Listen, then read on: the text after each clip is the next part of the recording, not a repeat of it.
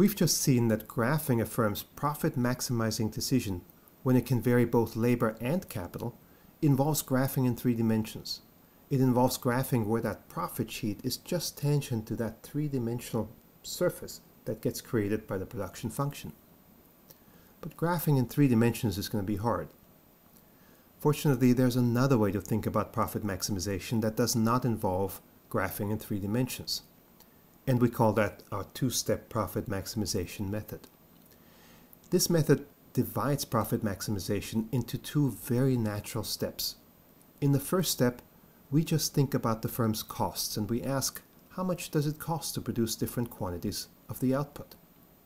In the second step, we then ask, how much output should we produce now that we understand how much it's going to cost to produce different levels of output? So step 1 then simply focuses on the cost of production.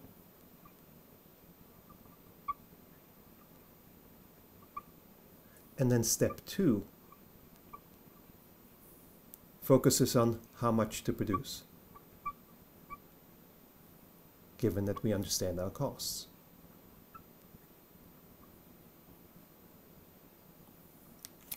And let me illustrate that 2-step method in the simplest possible case first. And that simplest possible case is the case where capital is held fixed in the short run. So in the short run, we said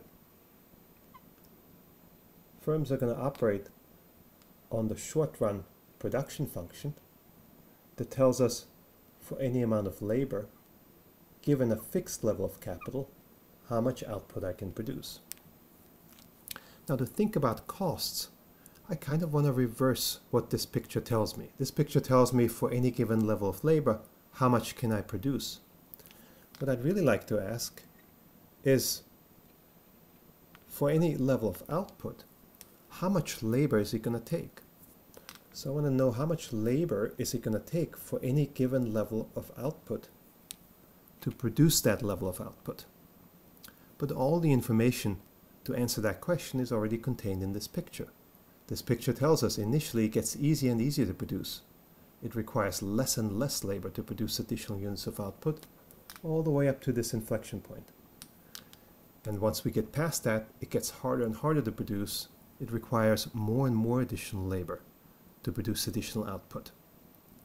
When we invert this picture, when we flip the axes, we invert the shape of this function. So now it's going to look like this. But it tells us exactly the same thing as this picture told us.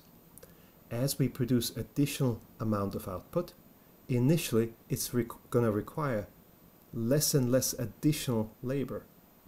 But once we get past the inflection point, as we produce additional levels of output, it's going to start requiring more and more additional labor.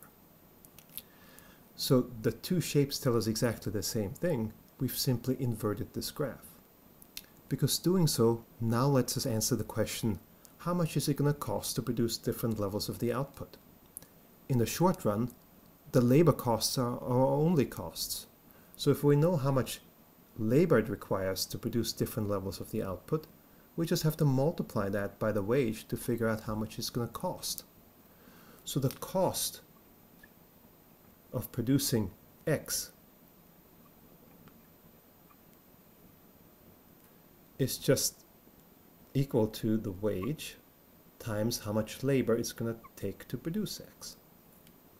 So that gives us a function. It gives us a function that we can call a cost function that tells us for any level of output, given whatever the wage is, how much it's going to cost us to produce the output in the short run. And we can graph that function because when we multiply this by W, all we're doing is scaling this function up. We're not changing its shape. We're just scaling it up. And so we're still going to have exactly the same shape for the cost function. As we produce more output, we can now put dollars on this axis because costs are measured in dollars. We're going to get a shape like this. So that's our cost function for some given level of the wage. It tells us how much it's going to cost to produce each level of output in the short run. And it again tells us exactly the same thing as this original function did. Initially, my costs are going to rise at a slower and slower rate as I produce more output. But once I get past this inflection point, my costs are going to rise at a faster and faster rate. That's because initially it gets easier and easier to produce, but eventually it gets harder and harder to produce as I produce more. So now we've answered that first question. What's the cost of production? But we can derive from this one more curve that's going to be useful. And that's what we call the marginal cost. So the marginal cost we're going to denote by MC, and the marginal cost is just the additional cost from producing one more unit. So if I'm currently producing, say, this much, then I can ask, how much is my total cost going to rise if I produce one more unit? But that's just going to be answered by the slope at that point. The slope at that point tells me, roughly, if I increase output by 1 unit, how much costs are going to increase. And we know what the slope of a function is. It's just the derivative. So this marginal cost is just equal to the derivative of the cost function with respect to x. It's just the slope of this function. So we can graph that again with dollars on the vertical axis. We see that the slope starts very steep. So initially the marginal cost is high. But then the slope becomes shallower and shallower all the way up to that inflection point. So that means the slope is decreasing. The marginal cost is falling until it reaches its bottom at the inflection point, and then the slope is rising again. It's getting steeper and steeper, so the marginal cost is rising. So the marginal cost then is U-shaped, and it's U-shaped precisely because the short-run production function has this shape. It initially gets easier and easier to produce, which means the additional cost I incur from producing more is initially falling, and eventually it's going to rise because eventually it gets harder and harder to produce on this part of the production function. So that then is the marginal cost of producing additional units of output. And this we can use to go to step 2. In step 2, we're going to ask, how much should we produce? Now, so far, we haven't had to think about the output price at all, because so far all we've thought about is the costs of the firm. But now, when we think about how much to produce, we have to think about revenues. So we have to think about what price can we sell the output for. So suppose that the price that we can sell the output for is up here. We would then say, well, that price gives me the marginal revenue, the additional revenue I get from producing one more unit, because I can sell it at that price. My marginal revenue is larger than my marginal costs for that first unit. I'm making more than it would cost me. So I should go ahead and produce that first unit.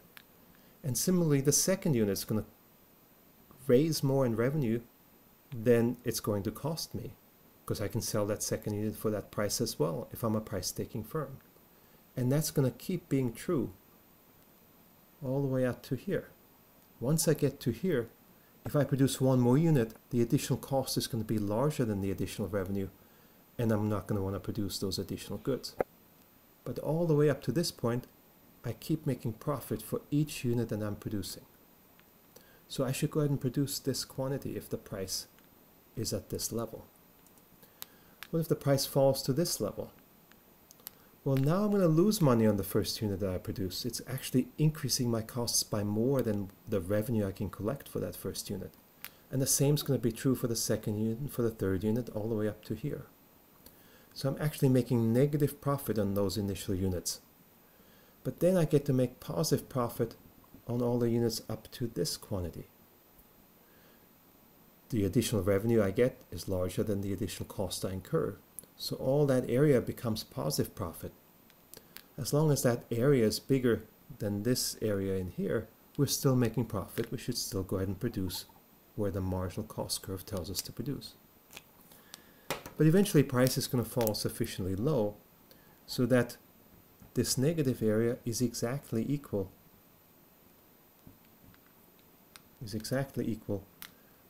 to the positive area. These initial losses are exactly equal to these later gains. Well, at that point, we've reached what we've called the break-even price. If the price falls below the break-even price, we know that we're not going to want to produce it all.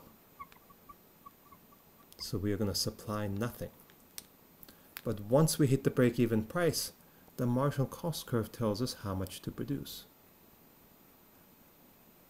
And so we've just traced out the firm's short-run supply curve. And it looks exactly the same way as it did when we derived that supply curve directly by doing one-step profit maximization. We've just now split it into two steps. In the first step, we came up with the cost of production that allowed us to derive the marginal cost curve. And in the second step, we said the firm should produce where price is equal to marginal cost, as long as the price is above the break-even price, to give us our supply curve.